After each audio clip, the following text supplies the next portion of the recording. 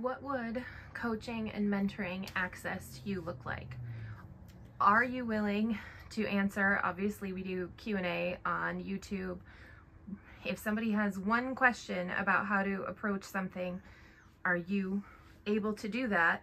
But then what if somebody wants, like, you're their phone a friend and kind of they get more access to you? What would that look like? What are you willing to share with people? So I think where I would like to go, and this isn't well thought out because it hasn't been a plan really, but just sort of as we're spitballing it here as you're asking me the questions, I think that ultimately I would like to have long-term relationships with people versus, sure, I can do the one-off question. Here's the lay out the scenario and I can give you an answer. That's all fine and dandy. But I don't know what the monies would be, what it would take to have me be a phone a friend. But I would like it to be life coaching-esque in that it's in that style. If you understand how life coaches work, they're sort of that phone a friend and they're that. But it'd be life pool coaching friend, that we could talk about philosophy of life because that's what I'm going to do anyway. If you're going to follow and create this new path, it's all about as much about your life and your lifestyle as it is about your career style.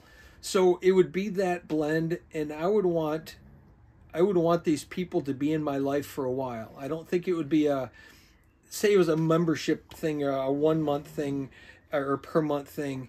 I don't think while we could get some stuff done in a month, I think it would probably have to be somewhat of a long-term commitment. Ultimately, it could be short-term, but I would personally like to know that I'm in it for a while with someone.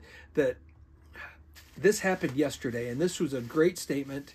We were pouring concrete, last concrete pour on this project, and there's hundreds of yards of concrete on this project.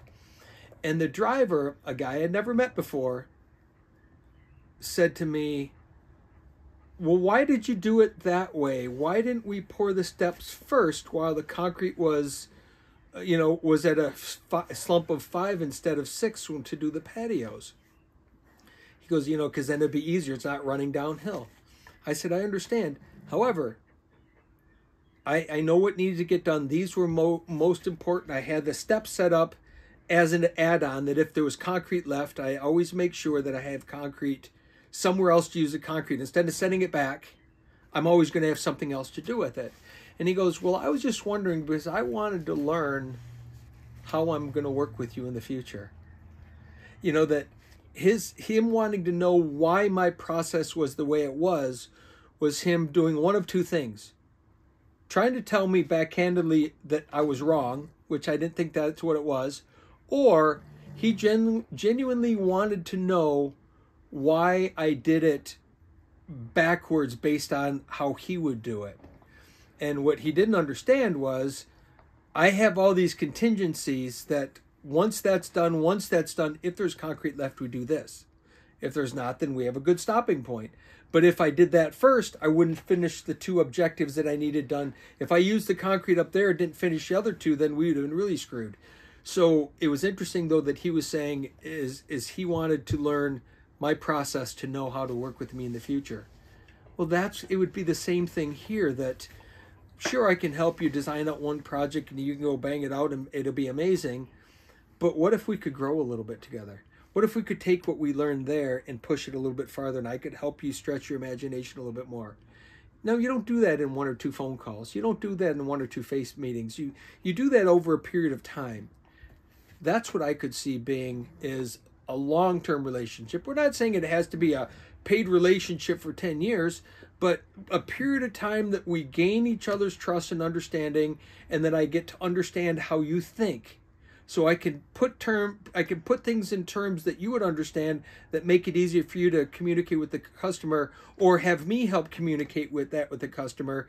So to be a little more intimately involved would be where I would want to be. I don't want to be the one doing the blueprint drawing that's being sent to the township. I don't want to be the one figuring out the square footage and the cost of materials. Can I do that? Yes. And if you need help with that, I could help do that. That would not be my goal. My goal would be kind of from the 10,000 foot view, how we could make really, really cool stuff without you having to go through all the same mistakes. How can I get you to a much higher level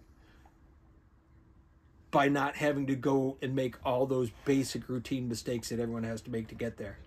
You're going to make other mistakes, I get it, but why not make high-level mistakes? Instead of making low-level mistakes until you get to the high level, why not get through all of that and then make a big mistake that helps you become even better? Way better than you starting down here and, I'll be ready for this in 5 years. No.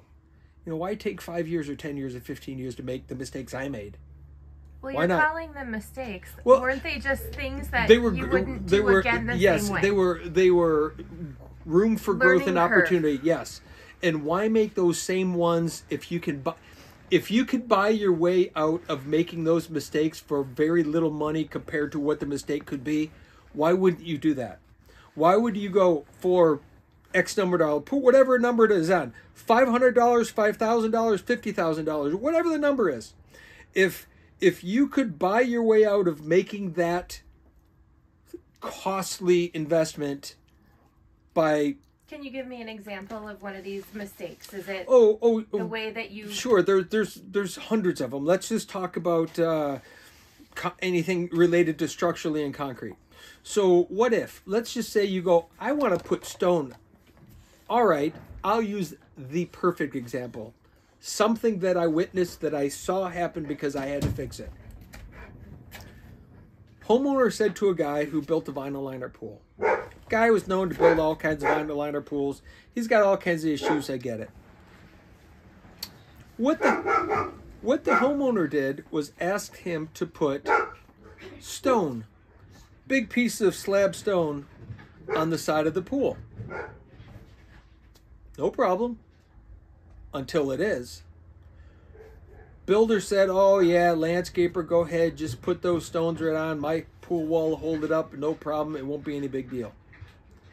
Landscaper, having nothing invested other than placing the stones and making some money on it, goes ahead and does it.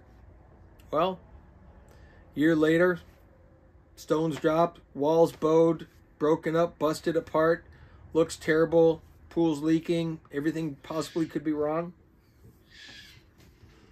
Customer calls me. Says, have you ever seen anything like this before? Well, I've seen things like this and I know how to fix it. Really? So what's it going to cost to fix? $20,000 later. 20 grand it took us to remove those stones, break out that end wall, literally fill that whole cavity with concrete and reset those stones so they're no longer going to move. See that? In that particular case, $500 would have been nothing for the builder to have asked the right questions to someone, or $1,000. $5,000 would have still been a heck of a deal to have someone help you make that decision so you didn't make the mistake. Instead, it cost 20 grand to get it back to where it should have been originally, but someone didn't want to ask the right questions or do the right thing or spend a few extra dollars to do it right. Instead, they did it the cheap way and it failed, and it cost I think it was between $20,000 and $25,000 to fix it. So if that were me, I would have easily been willing to spend $500, $1,000, $5,000 to get the professional opinion and belief that it would have worked. So that's just a $20,000 mistake. But how many $50,000 and $100,000 and $200,000 and $500,000 mistakes are there? And I'm saying mistake, but they're really learning curves. But they're really expensive learning curves. Let's not do that again. What if you didn't have to do it in the first place if someone could guide you away from it? And that's, again, kind of what we're talking about.